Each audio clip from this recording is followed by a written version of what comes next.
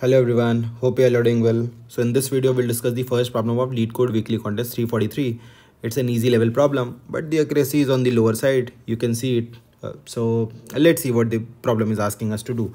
So the problem name is determine the winner of a bowling game. So the problem says that you are given two zero-indexed integer arrays, player 1 and player 2, that represent the number of pins that player 1 and player 2 hit in a bowling game respectively. Okay, the bowling game consists of n turns and the number of pins in each turn is exactly 10.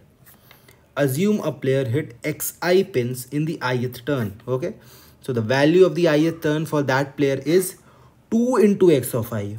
If the player hit 10 pins in any of the previous two turns, otherwise it is x of I only. Okay, now the score of the player is sum of values in their n turns. Got it? So what we need to return? We need to return 1 if score of player 1 is more than score of player 2.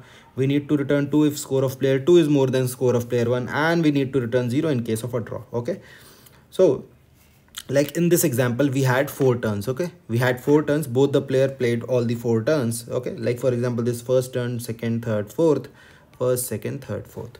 Okay, now let's calculate what is the score of each player. Okay, so in this case we have values 4, 10, 7 and 9, right? So it says that in the ith turn if the player is hitting xi pins, okay, so the score will be x of I. Okay, the score will be x of I if in the previous two turns he or she has not hit 10 pins. Okay, otherwise it will be 2 into x of I. Okay, so like for example this is first turn, second, third and fourth. So since this is first term, it is not true, right? Since this is the first term, score will be 4 plus, just see what happens here. Here it is 10. Why 10 and why not 20? Because in the previous two turns, here we just have one turn. Okay, if you consider this, in the previous turn the score is not 10, right? Or I would say the number of pins hit are not 10, right? So the score will be 10 only. Plus here we come to 7. Now just check, in the previous two turns has the player hit 10 pins? Yes, the player has hit 10 pins, so the score will be doubled. It will be 2 into 7. Similarly, when you come to 9, just check, in the previous two turns have we hit 2 pins? So just see this turn and this turn, right? These are the previous two turns for this index. So yes, we have a 10 here, right? So again 2 into 9. So this is the score of first player. So it is 4 plus 10 plus 14 plus 18, that comes out to be 46. Similarly, you calculate the score of second player. It is 6, 5, 2, 3. Okay, so obviously we start with 6 plus check for 5. Do we have a 10 in previous two turns? No, add 5 only. Plus check for 2. Do we have 10 in previous two terms? No, again that is 2. Then again check for this 3. So 3, right? This is the score of player 2. That comes out to be 16. So 16 and 46. Obviously score for player 1 is more, so you return 1, right? Similarly, what you do here, you have 3, 5, 7, 6. So we can see we do not have a 10, right? So you add all of them, you get 21. However, for this, what happens? We have 8, 10, 10 and 2, right? So we start with 8 plus this is 10, right? Then when you go here, do we have a 10 in previous two turns? Yes. So the score will be multiplied by 2, right? 2 times 10.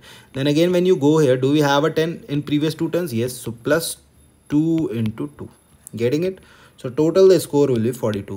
And hence instead of, so we have 21 and 42, you return 2 here, right?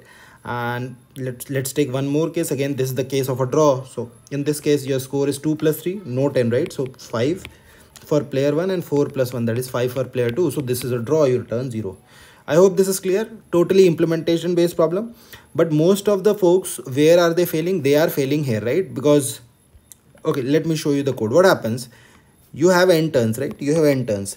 So this is first turn, second turn, third turn, fourth turn and so on. So for these turns you can run a loop, right? You can run a loop. And for these turns, probably you can calculate it out of the loop as well, right? For edge cases, right? For example, because for this position you do not have previous two turns, you just have one turn, right? So if you have a 10 here, right, or if you have a 10 here, so these are some tricky cases that most of them miss, right? If you are not running a generic loop, right? Let me show you how it happens. So just see what this code does. I see how many rounds are there. I initialize S1 and S2 as 0. That means the score of player 1 and player 2 is 0. Now just see what I've done. This is previous score of player 1. Okay, that means if I am at the ith turn, so this is I minus 1th turn and this is I minus 2th turn, right? For player 1, previous score 1, previous score 1, right? This is for player 1. Similarly, we have the same variables for player 2, right? Now what I'm doing, I've generalized it and I'm running the loop for all of them. I've not added any if and else conditions outside the loop that, okay, if index is 0, you just add the score. If index is 1, you do this stuff and that, right? Because that is prone to errors, right? Now what we have done, for the ith round, add the current score for players 1 and player 2, right? This is done. This is done. Now see what is the previous score for player 1. So I check that, is I minus 1 a valid index? If it is a valid index, see what's the previous score for player 1. Similarly, previous score for 1 is, if I minus 2 is a valid index. So what do? You see what is the previous to previous score of player 1, right? These are the two variables. Similarly, you do it for player 2. Okay. Now what you do, if the previous score of player 1 is 10 or the previous score of player 1 is 10, you again add this score in the score of player 1. Why? Because we have to multiply the current score, right? So I have already added it once, right? By default that will be added once, right? However, if the last two pins in any of them you had a 10, right? So you add it again, right? So it becomes 2 times pi, right? One here and one here, right? So 2 times pi. Similarly, check for player 2.